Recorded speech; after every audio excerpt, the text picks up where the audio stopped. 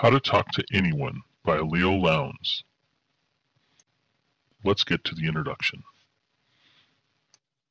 Introduction. Whether you already feel comfortable at parties, or you're a wallflower, wishing you knew how to navigate a crowd, there's always more to learn about the ins and outs of socializing. Who couldn't benefit from learning how to become a better speaker, or, even more importantly, a better listener?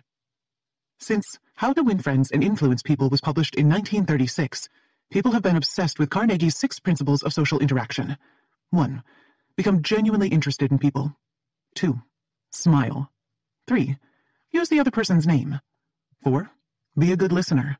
5. Talk in terms of other people's interests. 6. Make the other person feel important. But how do you actually do this? It's one thing to repeat these principles in your head like a mantra, but how exactly do you go about making the other person feel important? In a world where success is less about who you know and more about who really loves you and wants you to succeed, knowing how to get people to trust you, like you, and even love you is more important than ever. In this snapshot, you'll learn techniques that cover a whole range of social engagements, like how to be an insider in any crowd and how to work a room. Leil Lowndes distills the tactics you need to achieve these goals, and this snapshot briefly describes some of them. How to intrigue everyone without saying a word. 1. Smile. But don't smile so often that it becomes meaningless to others. When you see someone, look into their eyes and practice letting your smile spread over your face slowly, as if it's something specific in them that you're reacting to. 2. Use eye contact to communicate your intelligence. Pretend your eyes are glued to the other person's. 3. Empower yourself with your posture. As you walk through any door, pretend that there's an imaginary bit hanging by a thread from the top of the doorframe, and you must raise yourself to bite it. 4. Welcome a new person with the same enthusiasm you would a small child. 5. Don't make yourself look untrustworthy by adopting the habits of a liar, such as fidgeting or using your hands to cover your face or mouth. How to know what to say after you say hi. 6. Visualize your interactions before you have them and rehearse them. 7. To create instant chemistry, mirror the other person's mood. 8. Be passionate, even when you're making small talk and speaking about the most mundane details. 9. When you notice someone you'd like to meet, simply ask a mutual acquaintance for an introduction. 10. Eavesdrop on a conversation you want to enter until you hear them speaking about the perfect thing you can comment on. 11. Avoid one-word answers to questions, as this leaves the other person hanging. Instead, take the opportunity to tell a story or expand on the question. 12. When you introduce 2 people, leave them with a detail that can kickstart their conversation. 13. If you don't know how to respond, simply repeat the last few words the other person said. They'll feel like what they've just finished saying really made an impression on you. 14. After a person tells you a story, ask them to repeat it for someone who hasn't heard it yet. Set them up for success, and they'll be grateful. 15. Don't start a conversation with something negative. How to talk like a VIP. 16. Avoid asking others the question, "What do you do?"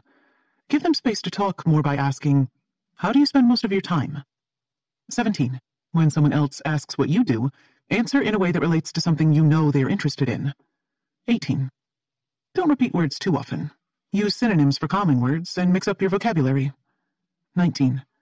If you share something in common with someone, let them finish talking about it before you rush to say, "Me too." 20. Whenever possible, start your sentences with you, making it clear you're speaking to the other person's heart. For example, instead of saying, "Where is Central Park?" say, "Can you tell me how to get to Central Park?" 21. Listen to other good orators, and don't be afraid to borrow from them. 22. Don't bother replacing words that you think might be inappropriate in a polite conversation. 23. Before you give someone bad news, take stock of their mood and speak directly to how they're currently feeling. 24. If you meet a celebrity, don't gush. Say something specific about how their work affected you, and then move on. 25. When you thank someone, never settle for the lone "thank you." Add something in about what they actually did. Thank you for saying that. How to be an insider in any crowd. 26.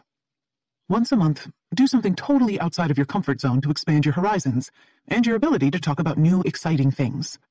27. If everyone at a party works in the same industry, read up on the current hot-button issues in that field. 28. When visiting other countries, make sure you're crystal clear about the local customs. 29. Know the competitive prices on any given product, and use that knowledge when you're bargaining. How to sound like you're peas in a pod. 30. Watch people like they're your dance instructor. By mirroring their body language, you instill the feeling you're from the same background. 31. When speaking, weave in imagery that relates to what you know about the other person's life. 32. Avoid simply saying, or right, when you're listening. Get more original with your empathizers. For example, I see what you mean. 33. Early in conversation, start referring to the two of you as we and us to create a bond. How to differentiate the power of praise from the folly of flattery. 34. When you hear someone say something nice about someone else, carry that compliment over to them. 35. Put compliments into your speech in an offhand way, as if they're in the parentheses of what you're saying. 36. Choose a very specific, private moment to give someone your best compliment. Make it direct and substantive, and they'll never forget you. 37. After someone does something right, praise them immediately and ride the wave of their euphoria. 38. If you receive compliments well, people will be more excited to compliment you. 39. If you really want to win someone over, ask them what they'd like written on their tombstone. Don't mention it again until much later in a special moment when you repeat it word for word. Their jaw will drop. How to direct dial their hearts. 40. When you're on the phone, do whatever is necessary to put into your voice anything that you'd normally communicate with your body language. 41. Since you have limited options to create closeness over the phone, shower your listener with the sound of their name. 42. Smile, even when you're on the phone. People can hear your smile in your voice. 43. When you're talking on the phone to a gatekeeper, such as a secretary or intern, remember their name and use it. If they like you, you're much more likely to get what you want. 44. Start your phone calls with, "Is this the right time?" or "Do you have time to talk?" You come across as conscientious and won't launch into a conversation the other person doesn't have time for right now. 45. Record a new outgoing message every day. Make it short and sweet and put in details about when you can talk. This prevents you from wasting people's time. 46. When asking a secretary to speak to the boss, act like you're old friends with the boss by not even using their name. "This is Jim. Is she in?" 47. Record your calls and occasionally listen to them again. You'll notice new things you weren't aware of the first time, just as you would notice new things when rewatching a movie. How to work a party like a politician works a room. 48. When you're speaking with someone, don't hold anything in your hands that symbolizes something coming between you. Be open and available. 49. When you walk into the room, pause at the door and survey the room. This gives you an opportunity to read the crowd, and this moment of silence draws people to you. 50. Maintain open body language so that you don't scare anyone away from coming up to you. 51. Whenever you get a business card, use it to jot down details of your conversation. If you bring specific details up the next time you speak to that person, they'll take notice. 52. Track your speaking partner's interest with their body language and adapt accordingly. Are they scanning the room instead of looking at you? Time to change the topic because they're getting bored. How to break the most treacherous glass ceiling of all. 53. When someone else makes a conversational mistake, don't take notice so they can escape the shame for whatever mistake they've made. 54. Do the other person verbal favors by setting them up to feel good. If they're interrupted during a story, then, when the time is right, prompt them to continue. 55. When suggesting a meeting or an opportunity, be open about what you stand to gain and what they'll get out of it. If you don't acknowledge the fact that you could benefit from the opportunity, they'll think you're hiding something. If you're asking for a favor, let that be known as well. 56. After someone agrees to do you a favor, wait at least 24 hours before you ask them to do it. They'll get a day to bask in their generosity after saying yes. 57. After you've done someone else a favor, Wait a while before you ask them to pay you back. This reinforces that you did the favor out of friendliness, not just for your own benefit. 58. When someone else makes a mistake, give them an out by lightly blaming yourself. If they've forgotten about an event or don't show up, suggest, "I think the details I gave you were a little confusing." 59. Get the gratitude of employees by asking to talk to their boss to compliment them. Is your manager around? I'd love to tell them how helpful you were. 60. When listening to someone speak or perform, lead the audience's reaction. If they're going to clap, be the first to clap. 61. Keep score of who owes who at any given moment, and give deference to the current leader. You don't want to come across as rude or ungrateful.